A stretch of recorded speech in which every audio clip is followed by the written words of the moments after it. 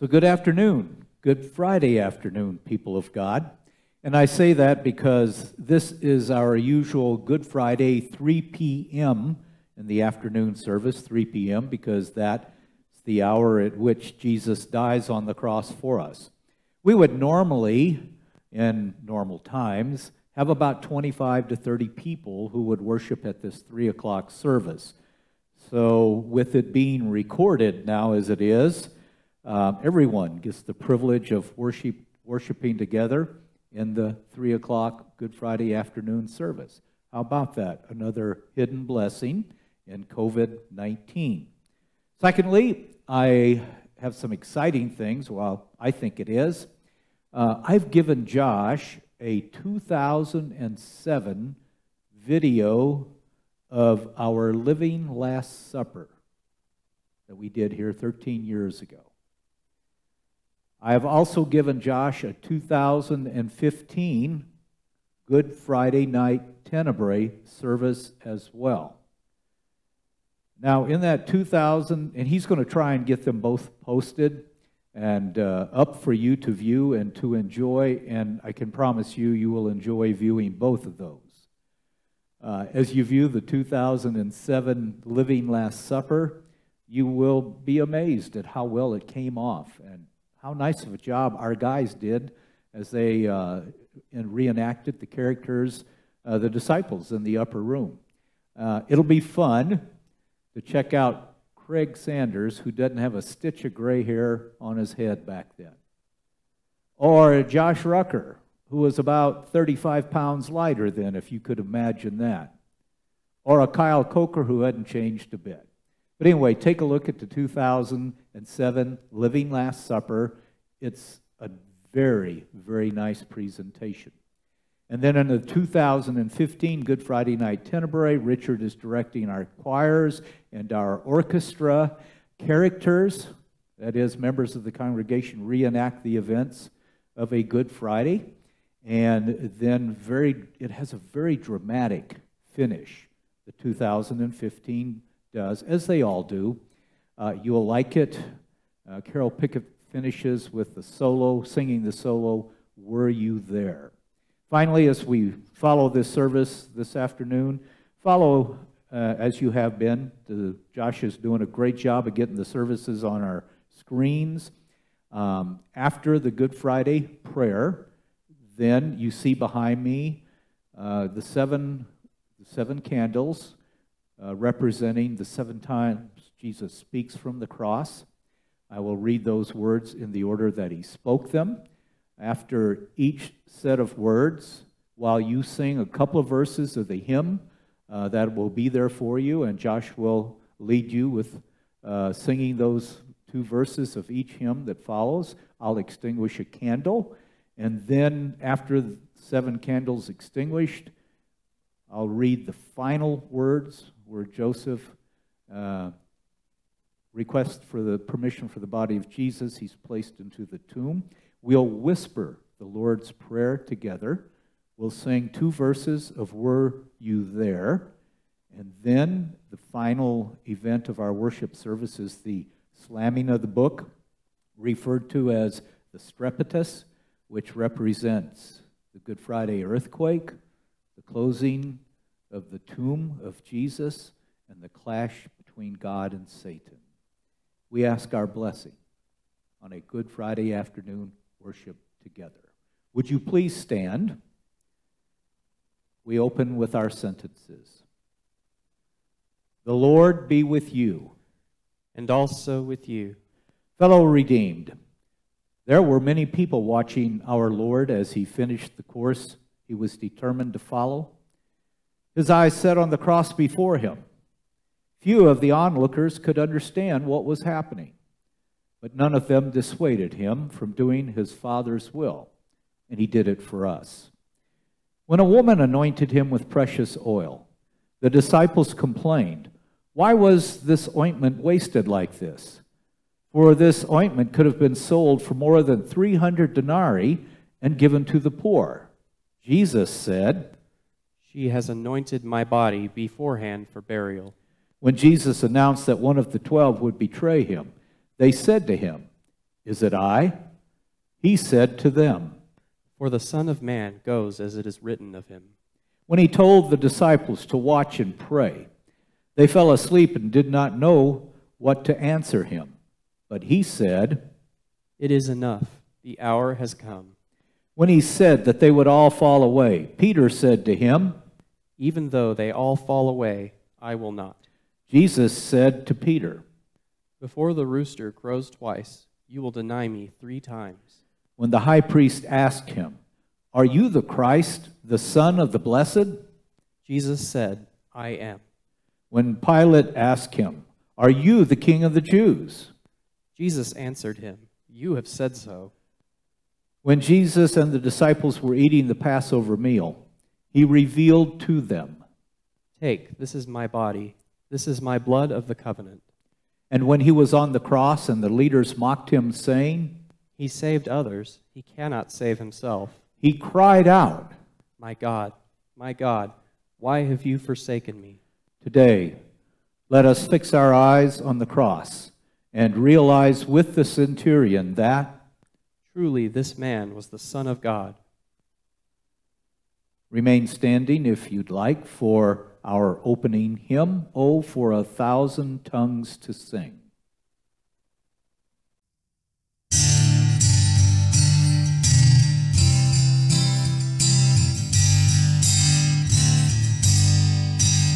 Oh, for 1,000 tongues to sing my great Redeemer's praise, the glories of my God and King, the triumphs of his grace. My gracious Master and my God, assist me to proclaim, to spread through all the earth abroad the honors of his name. Jesus, the name that charms our fears, that bids our sorrows cease.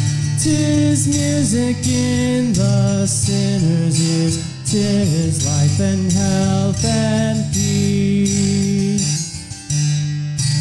He breaks the power of canceled sin, he sets the prisoner free. His blood can make the foulest clean, his blood avails for me. Look unto him, ye nations own, your God, ye fallen race. Look and be saved through faith alone, be justified by grace.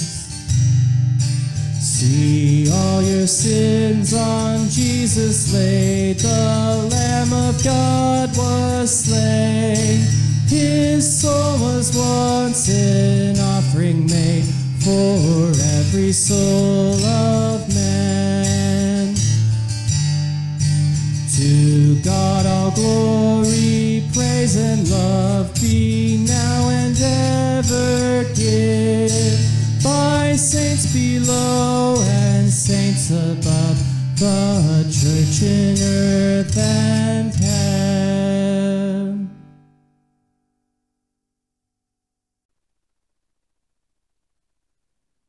As you are standing, we now do confession and receive God's absolution. We have to look up to see Jesus on the cross, where we see the full measure of God's love. But our Heavenly Father looks down to where his Son gives himself as the ultimate sacrifice. The Son looks down on us with full forgiveness, and the Spirit opens our eyes to the salvation won for us. With such awful payment made on our behalf, let us freely go to our loving God, confessing our sins, and take a moment of silence for reflection and self-examination.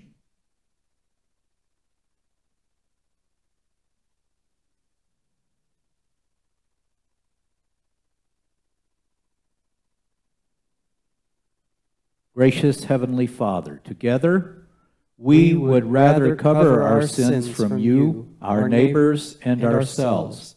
But nothing is hidden from your eyes. Exposed in our sinful condition and unable to save ourselves, we plead for your mercy and forgiveness. Our thoughts, words, and deeds are stained with sin, but because we are confident that your Son's blood washes them clean, we dare to ask that your Holy Spirit lift our eyes to the cross, our hearts to your will, and our minds to a new determination to serve you with all the strength you provide. Although creation itself mourned to see the Lord of life on the cross, the sun darkened and tombs rent open, on the third day the rising sun would reveal that Almighty God had accepted payment for all of our sins and that eternal life is open to us. As your pastor, I joyfully announce that your sins are forgiven. I make that announcement in the name of the Father, and of the Son, and of the Holy Spirit. Amen. Let us pray responsively together. Lord God Almighty, Father of our Lord Jesus Christ, so strengthen our faith this day that we may fix our eyes on Jesus, ignore the views of this fallen world, and see with clarity your love for us and all mankind. Through your Son, Jesus Christ our Lord, who lives and reigns with you and the Holy Spirit, one God, now and forever. Amen. Amen. You may be seated for our Good Friday readings.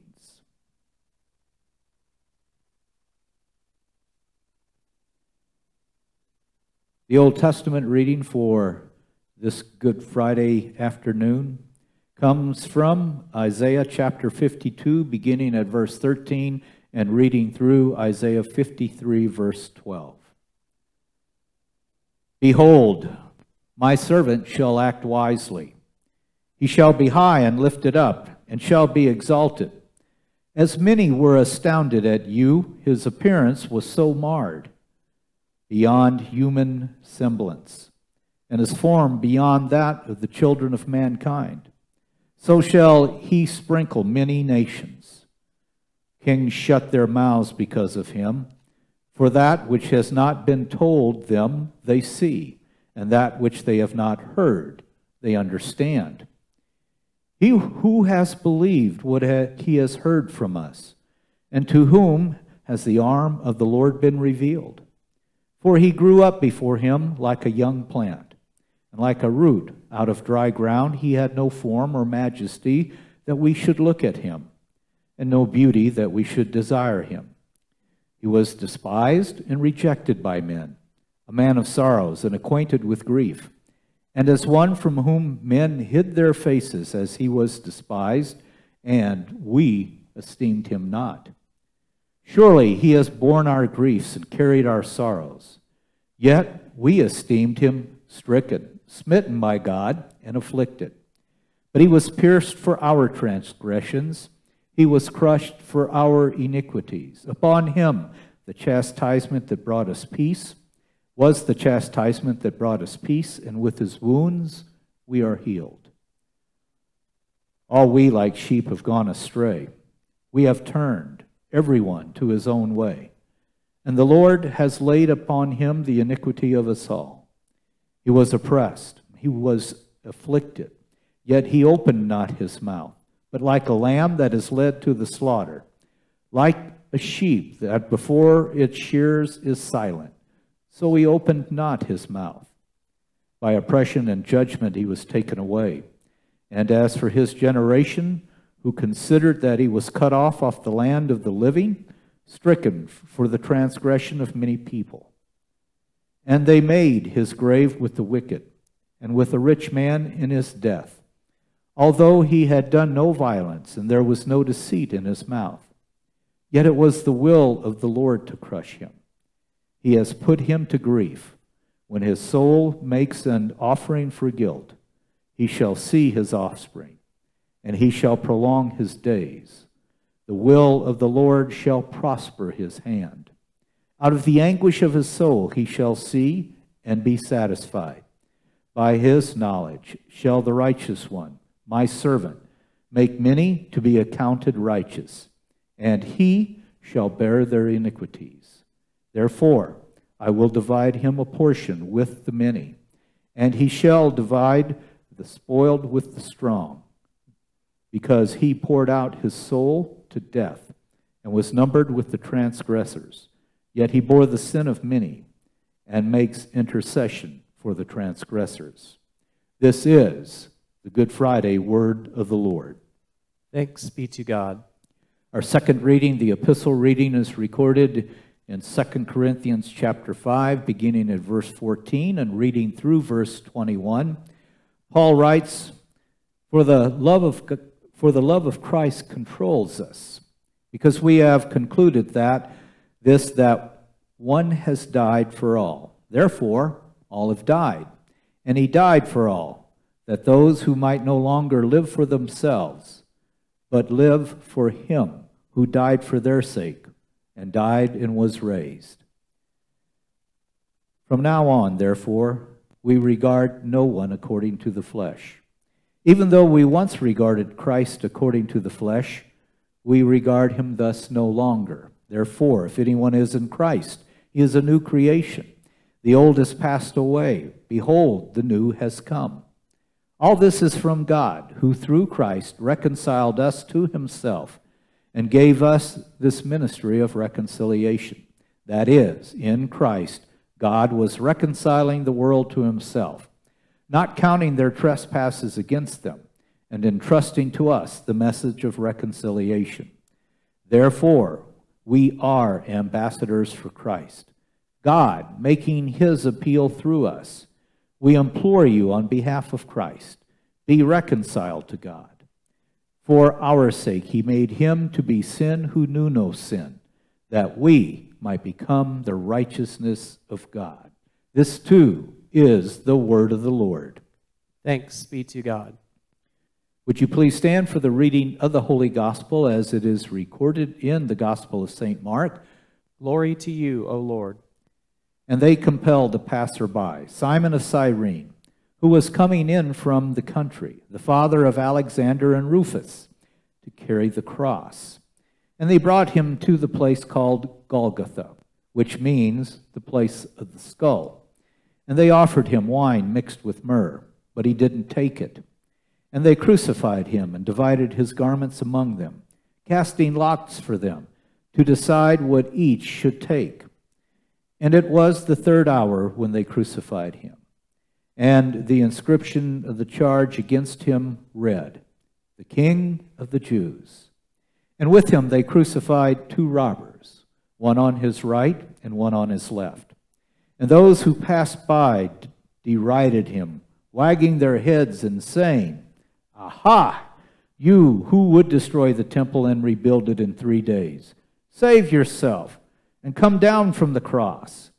So also the chief priest with the scribes mocked him to one another, saying, "He saved others, he cannot save himself. Let the Christ, the King of Israel, come down now from the cross, that we may see and believe." Those who were crucified with him also reviled him. And when the 6th hour had come, there was darkness over the whole land until the 9th hour. And at the 9th hour, Jesus cried with a loud voice, "Eloi, Eloi, lema sabachthani," which means, my God, why have you forsaken me?" And some of the bystanders, having heard it, said, "Behold, he's calling Elijah." And someone ran and filled a sponge with sour wine and put it on a reed and gave it to him to drink, saying, "Wait, let us see whether Elijah will come to take him down." And Jesus uttered a loud cry and breathed his last. And the curtain of the temple was torn in two from top to bottom. When the centurion who stood facing him saw that in this way he breathed his last, he said, "Truly, this man was the Son of God." This is the gospel of the Lord. Praise to you, O Christ. Now, for one last time in this Lenten season, here on Friday of Holy Week, we sing together the theme hymn that was written for this series, Our Eyes Behold the Savior's Face.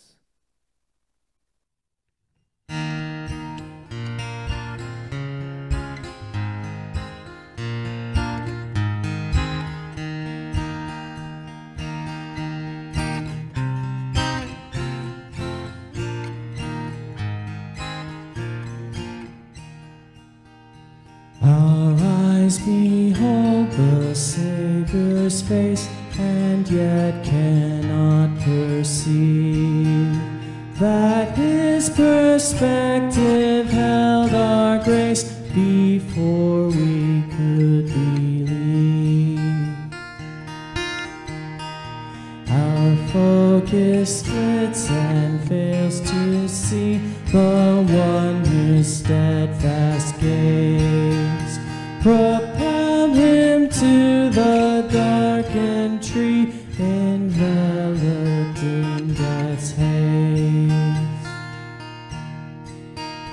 Our sights train on the dreadful cross beneath His knowing eyes. Our sins are bare and set for loss. He sees us as His prize. Our vision blurs with anxious tears as Jesus' eyelids fall to conquer sin and all our fears and tear into our palm. Our view scans for the coming day that evermore grows near, when Jesus wipes our tears away and all is crystal clear.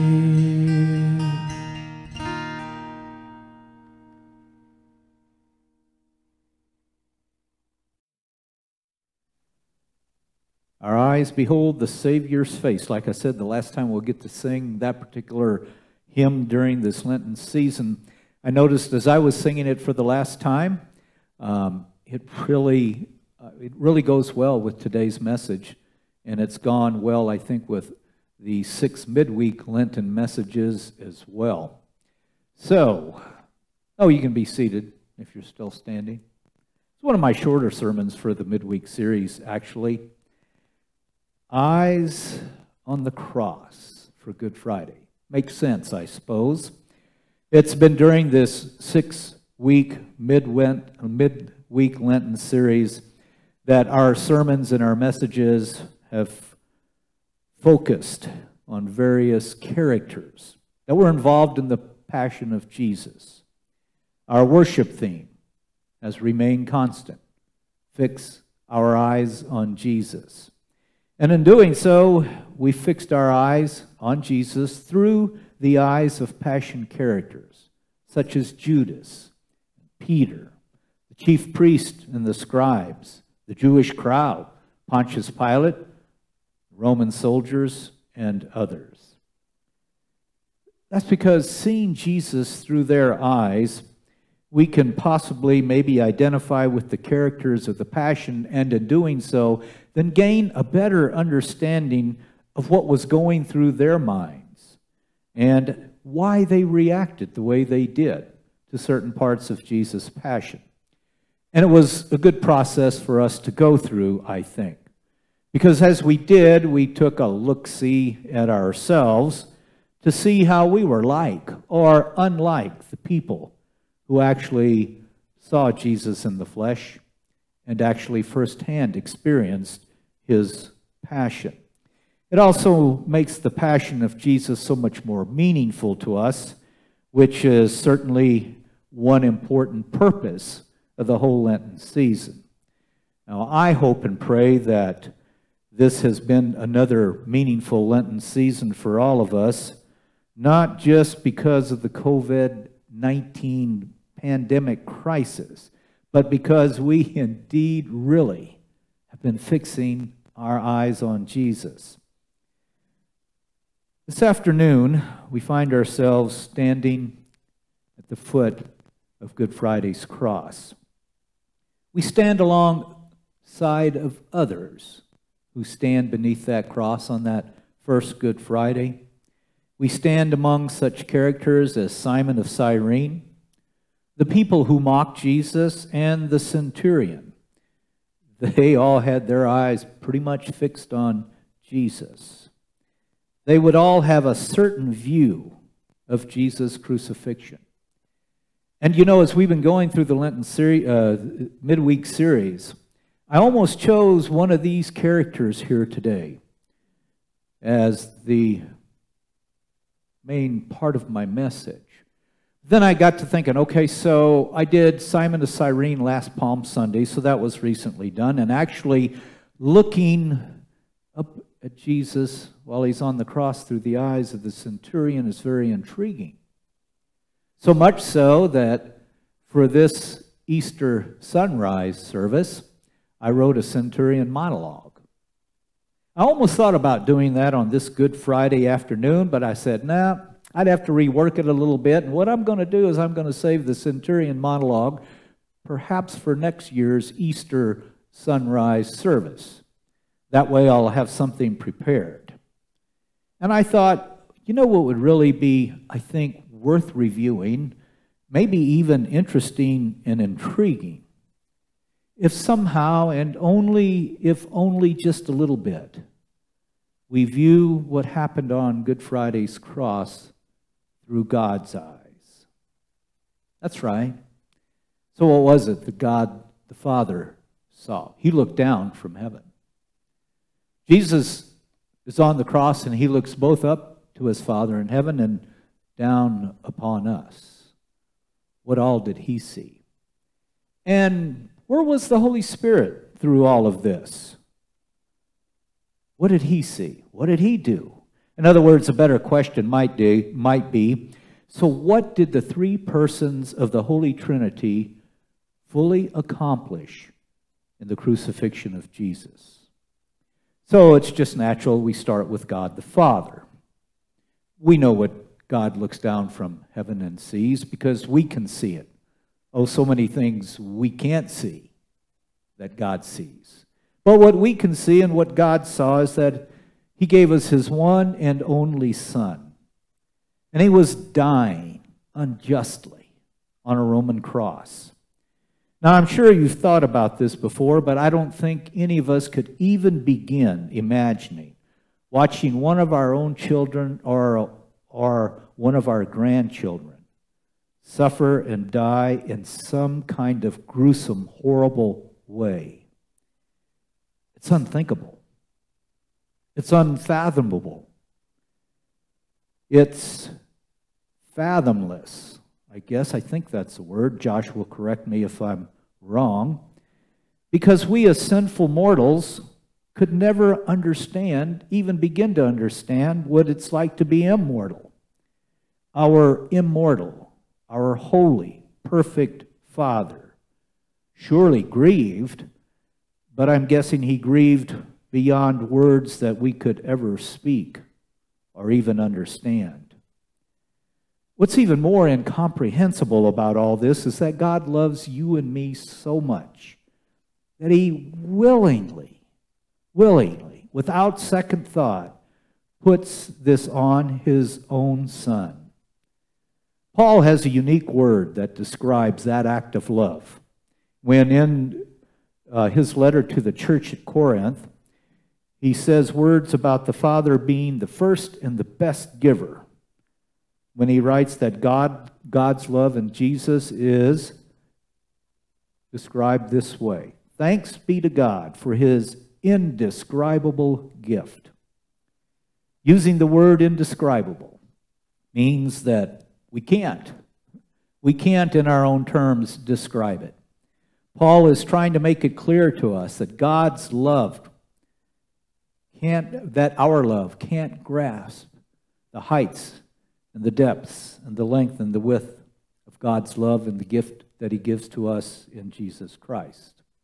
You know, even God's holy angels can't grasp this, because not having ever sinned, they don't know what it means. They don't know what it feels like to having been redeemed from sin. And then Paul goes on to say that the Father did not spare his own Son, but gave him up for us all. And that God shows his love for us, and while that we were still sinners, and he also uses the word enemies, while we were still sinners and enemies of God, that's when Christ Jesus died for us. You see, the Father doesn't wait for us to clean up our act. We couldn't if we wanted to. He sends his Son as a sacrifice, a gruesome sacrifice, in our place at Calvary's cross. And what's more is that the Father spews out his righteous anger. That's a tough word. That means in large quantities. That means relentlessly spews out his righteous anger towards his Son in place of us unrighteous sinners. And Jesus handles it. He takes it. God's righteous anger against our sins is his righteous anger against the sins of the whole world. Jesus is the only one that could handle this, that could handle God's righteous anger. That means that we provoked the death of Jesus. If he's taking our place, it's obvious, it's our fault. Jesus takes the sin of sinners headed and condemned for hell. But still, he's able to look up to the Father. He looks to his Father's perfect love. He looks to his Father with unending trust and unbroken faith. And he cries out, "My God, why have you forsaken me?"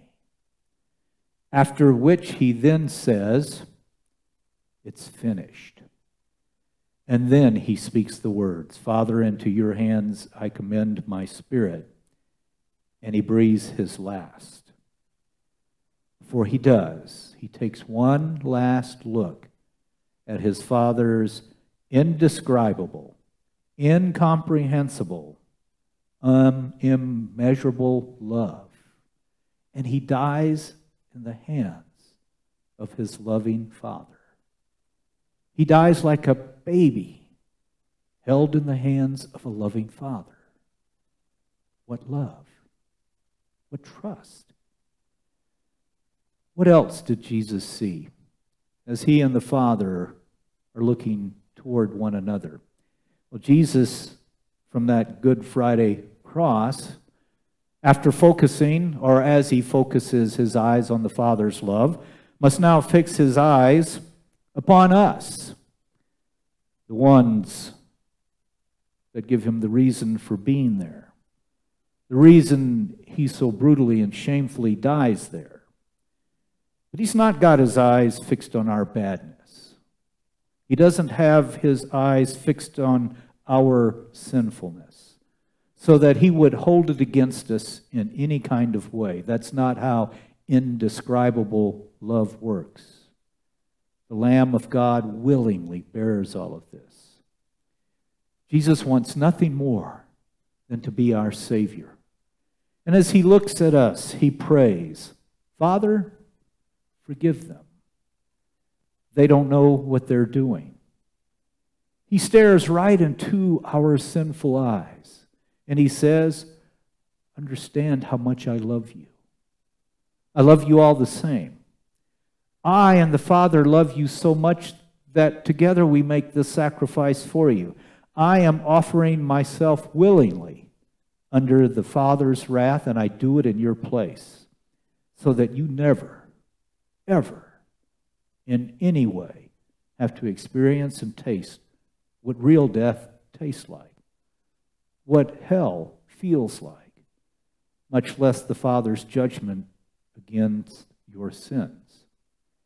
And Jesus says these words. Here's where the Holy Spirit comes in. And Jesus says these words because he knows what the Holy Spirit sees in his suffering and death. What do you think that is? Well, the Holy Spirit sees the Son hanging on the cross. Guess what he does? He comes to Jesus' aid. He comes to Jesus' aid and helps Jesus offer his life as a ransom to the Father. Because after all, this is God's righteous anger that has been handed to him. Now, we don't know the ins and the outs of all this, but I want you to listen carefully to this verse from the epistle of the book of Hebrews, where the writer writes these words. How much more, then, will the blood of Christ, who through the eternal Spirit offered himself unblemished to God, who through the eternal Spirit offered himself unblemished to God. These words help us to know that as Jesus was going through this whole ordeal on this Good Friday, it was with the help and the power of the Holy Spirit. Here we see the Holy Spirit helping Jesus with such an impossible mission. We know that Jesus received the Holy Spirit without measure in his baptism. We also know that another familiar word for the Holy Spirit is helper. So it makes sense that the Holy Spirit not only helped Jesus fulfill all righteousness during his earthly ministry, he also helped Jesus to offer himself to the Father on that Good Friday cross. Imagine how that might have looked. It's here on this Good Friday that the Spirit sees that everything that is necessary for our salvation is achieved by Jesus. But he helps Jesus to see to it that it is finished. That's why that finished stuff is so important. If it was Jesus who right before his death promised to his disciples and to you and me, and he said these words and made that promise in the upper room, and he told them and us, when the Spirit of truth comes, he will guide you into all the truth. And then he will declare these things to you that are to come. He will glorify me, for he will take what is mine, and he is going to declare it to you. 3 times. 3 times while Jesus speaks to his disciples in the upper room on Maundy, Thursday. In John chapter 14, in John chapter 15, in John chapter 17. Jesus promises the power and the help of the Holy Spirit, who helped the disciples to understand what happened on Good Friday's cross and helps us to understand. And so the point I'm trying to make is that through all of this, what we see as we look through the eyes of God, or attempt to, what we see is the Holy Trinity working together in a perfect and natural harmony and way. We see that the Father gives the task of redemption to Jesus. We see Jesus willingly take that task upon himself. We see the Holy Spirit helps Jesus to finish that task, and then he joyfully proclaims this message to you and me so that we may know and understand all that we possibly can about what happened on Good Friday's cross. And then now, today, here and now, and in your future, it's the Holy Spirit who takes the work and the righteousness of Jesus, and he makes it ours. He helps us to believe it, and he helps us to accept it. He takes the righteousness of Jesus, and he gives it to us in our baptism. Waters of baptism. Those waters are filled with God's grace, and it washes away every ugly sin that Jesus paid for. That's the follow-up work of the Holy Spirit. He also takes forgiveness that Jesus won for us, and he declares that it is finished for Jesus, but it's beginning for us. He declares that we are his redeemed children. It's the Holy Spirit that when once again we will joyfully be able to gather in this church and to celebrate the sacrament of Holy Communion, it is the Holy Spirit who helps us to know and believe that in, with, and under the bread and wine, we receive the body and blood of the crucified, risen Jesus Christ. And the Holy Spirit helps us then to accept what happened there and to receive forgiveness of our sins. On this Good Friday, God sees everything that is necessary for our salvation. Yes, he sees to it that it is finished and complete. What else is finished? The power of sin, Satan, and death and hell in our life. They are finished. Even though we must, with our own eyes on this Good Friday, if not any other day of the year, really realize and take a look at our own guilt and our own unworthiness and our shame, the Father fixes his eyes upon you and me, and he sees only Jesus. He sees only Jesus, not our sins. He sees the righteousness of Jesus Christ. Together, the Father and the Son work out this salvation for us, and the Holy Spirit gives it to us. He makes us participants in the life and the death and the resurrection of Jesus Christ. We're living that right now. And that's why Paul boldly says in his commentary on baptism in Romans chapter 6, we were both crucified with Jesus Christ and we were raised with him in the waters of baptism. He said, well, since you're dead with Christ, you died with him, and since you rose with him, you now live with him. And we now live a certain way, fixing our eyes on Jesus. As we do so knowing that God fixes his eyes on us, and what he sees is the apple of his eye. He sees us, his beloved children who are united with Jesus Christ, who have been renewed in our baptism to live eternal life with him. The Father sees our sins taken by Jesus. The Son looks upon us with his unfathomable love and forgiving mercy, and the Holy Spirit sees to it that Jesus' work is finished and sees to it that somehow we grasp what the triune God has accomplished in this Good Friday cross. The Holy Spirit also sees to it that we live and proclaim what we, by the eyes of faith, have seen. Oh, come, this Good Friday and always, let us fix our eyes on Jesus. Amen. We bow our heads as I pray the Good Friday prayer. O merciful God and Father of all, we give thanks for the gift of your Holy Spirit, that we have come to know your only begotten Son as the only source of eternal salvation. On this holy day of grieving, we remember before you those who do not know the love and fellowship of Jesus. Send, we pray, your Spirit of life also to them. You have committed to us the message of reconciliation. Give us grace to clothe the naked, feed the hungry, comfort the sad and lonely, and awaken those who prosper, bearing witness in word and deed to your love, which has prompted us to care. In the name of Jesus, we pray. Amen. Amen.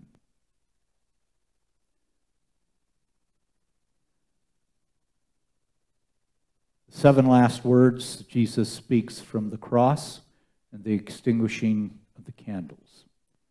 His first word, as recorded in Mark 15 and Luke 23. And it was the 3rd hour when they crucified him, and with him they crucified 2 robbers, one on his right and one on his left. And Jesus said, Father, forgive them, for they know not what they do. And they cast lots to divide his garments.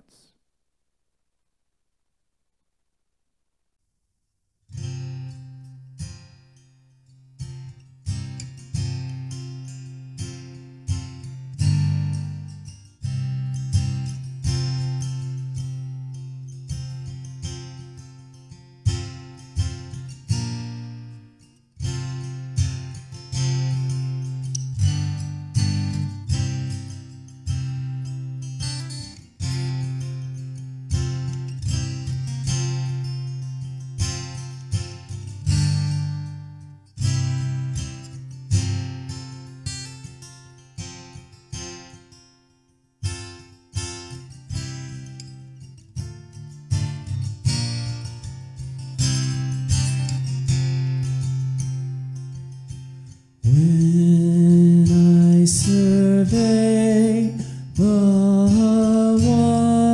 wondrous cross on which the Prince of Glory died, my richest gain I count but loss, and pour contempt on all my pride.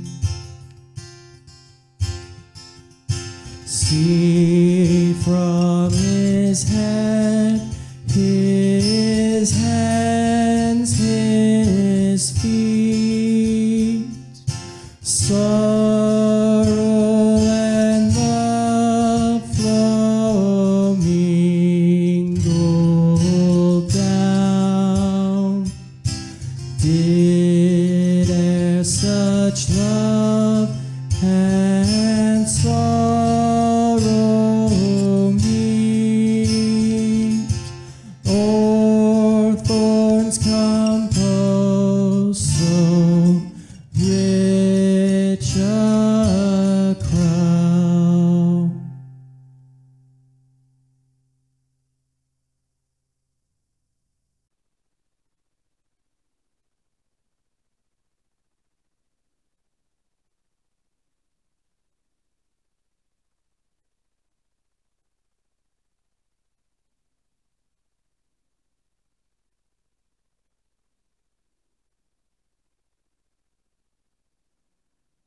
The second word, recorded in Mark 15 and also in Luke 23.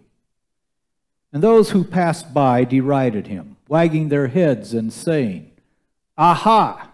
You who would destroy the temple and rebuild it in 3 days.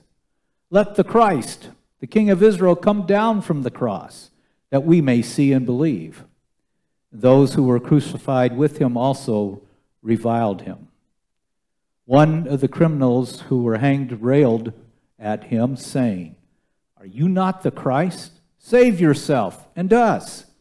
But the other rebuked him, saying, "Do you not fear God? For we are receiving the due reward of our deeds, justly. You and I are under the same sentence of condemnation, but this man has done nothing wrong." And he said, "Jesus, remember me when you come into your kingdom." And Jesus said to him, "Truly I say to you, today you will be with me in paradise."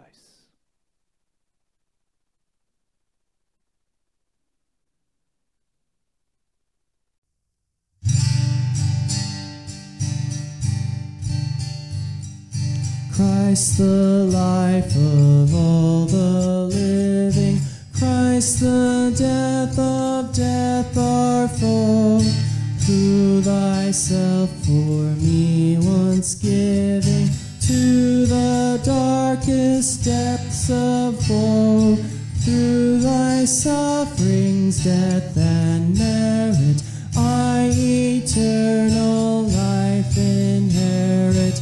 Thousand thanks shall be, dearest Jesus, unto thee. Heartless scoffers did surround thee, treating thee with shameful scorn, and with piercing thorns they crowned thee. All disgrace thou, Lord, hast borne, that as thine thou mightest own me, and with heavenly glory crown me. Thousand thanks shall be, dearest Jesus, unto thee.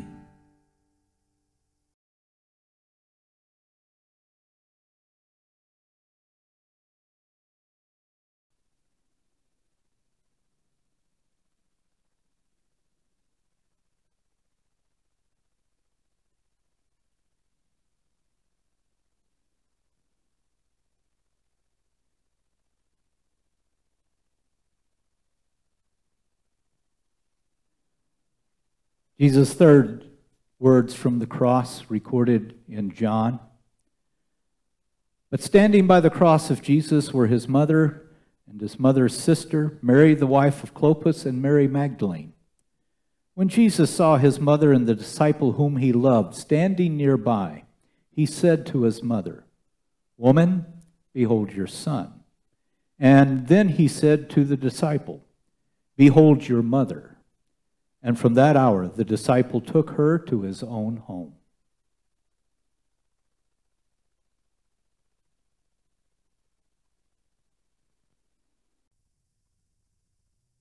Jesus, keep me near the cross, there a precious fountain, free to all a healing stream, flows from Calvary's mountain. In the cross, be my glory ever, till my raptured soul shall find rest beyond the river.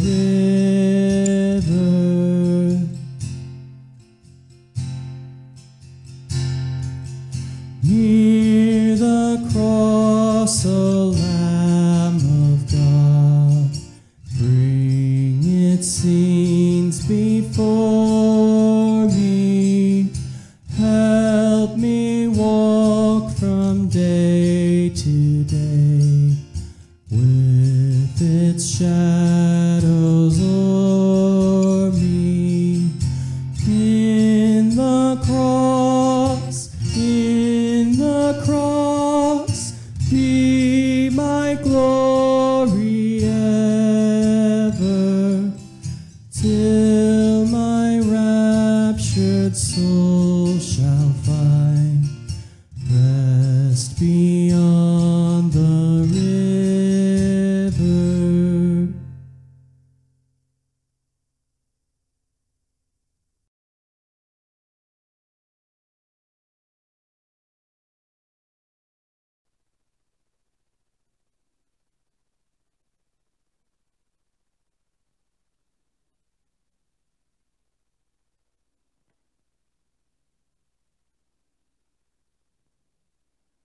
And the fourth word from Mark chapter 15. And when the 6th hour had come, there was darkness over the whole land until the 9th hour. And at the 9th hour, Jesus cried with a loud voice, "Eloi, Eloi, lema sabachthani," which means, my God, why have you forsaken me?"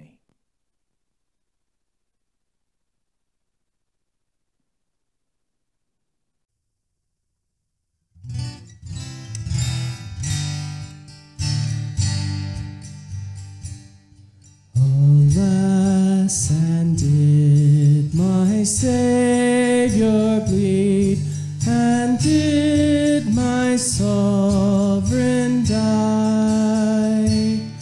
Would he devote that sacred head such a worm as I.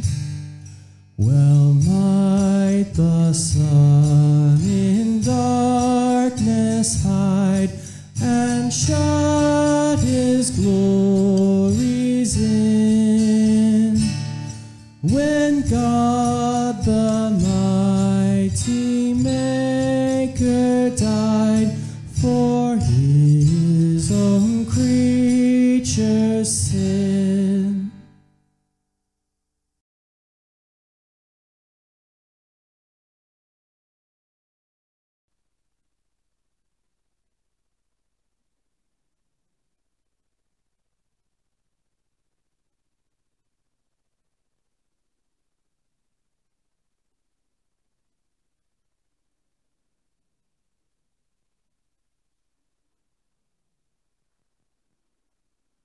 The fifth word, recorded also in John chapter 19. After this, Jesus, knowing that all was now finished, said to fulfill the Scriptures, I thirst.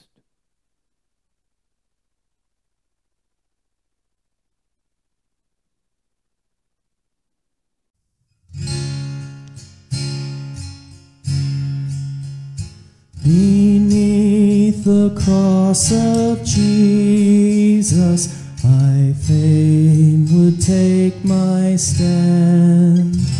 The shadow of a mighty rock within a weary land, a home within the wilderness, a rest upon the way, from the burning of the noontide heat and the burden of the day. Upon the cross of Jesus, mine eyes at times can see the very dying form of one who suffered there for me. And from my smitten heart with tears these wonders I confess, the wonder of his glorious love and my unworthiness.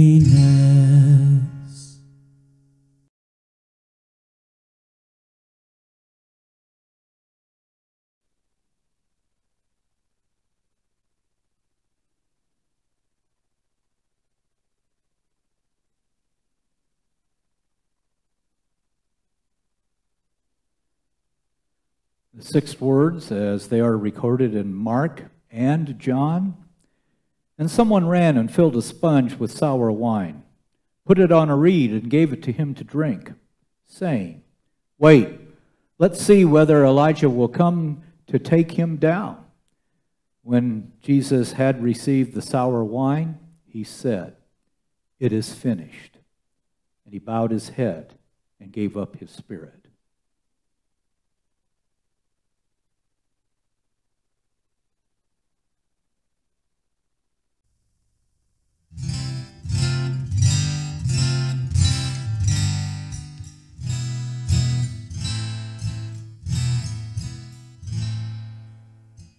O sacred head now wounded, with grief and shame weighed down, now scornfully surrounded, with thorns thine only crown. O sacred head, what glory, what bliss till now was thine. Yet though despised and gory, I joy to call thee mine. What thou, my Lord, hast suffered was all for sinners' gain. Mine was the transgression, but thine the deadly pain. Lo, here I fall, my Savior, 'tis I deserve thy place. Look on me with thy favor, and grant to me thy grace.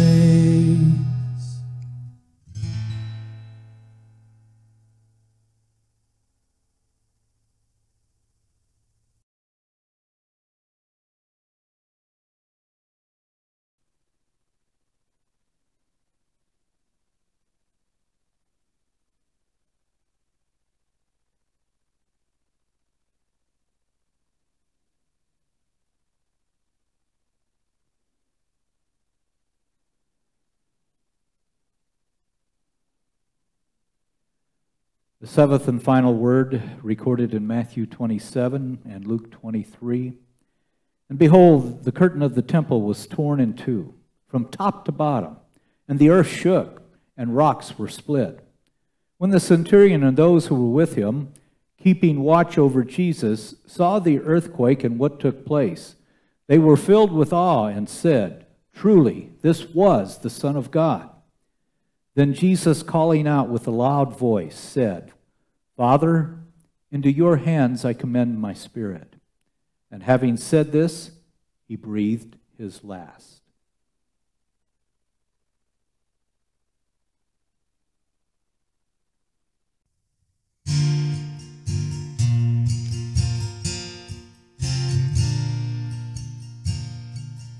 In the cross of Christ I glory, towering o'er the wrecks of time. All the light of sacred story gathers round its head sublime. Pain and blessing, pain and pleasure, by the cross are sanctified.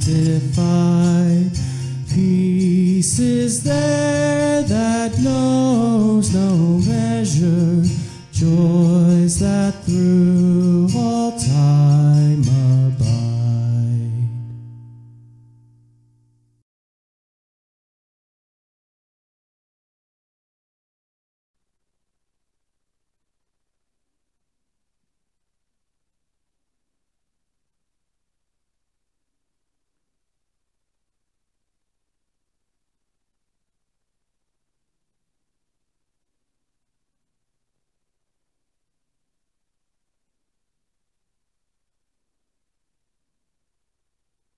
And the last word, recorded in Mark chapter 15 and Matthew 27.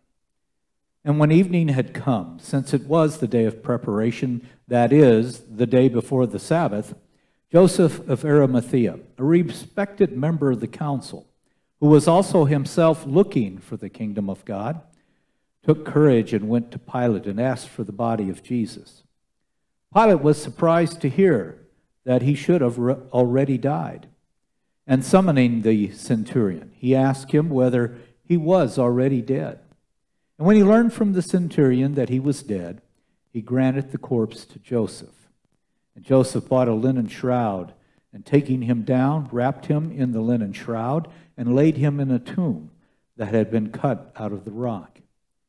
And when it was evening, there came a rich man from Arimathea named Joseph, who was a disciple of Jesus. He went to Pilate and asked for the body of Jesus. Then Pilate ordered it to be given to him, and Joseph took the body and wrapped it in a clean linen shroud and laid it in his own new tomb, which he had cut in the rock. And he rolled a great stone to the entrance of the tomb, and he went away. Let us together very solemnly and in silence whisper the Lord's Prayer together.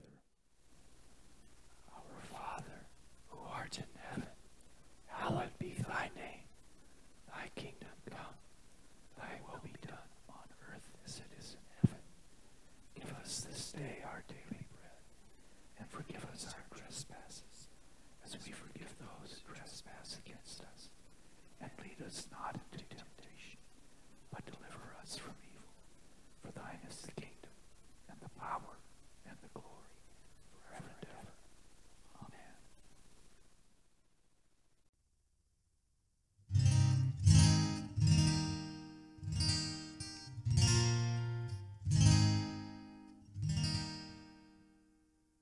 Were you there when they crucified my Lord? Were you there when they crucified my Lord? Oh, sometimes it causes me to tremble, tremble, tremble. Were you there when they crucified my Lord? Were you there when they laid him in the tomb? Were you there when they laid him in the tomb? Oh, sometimes it causes me to tremble.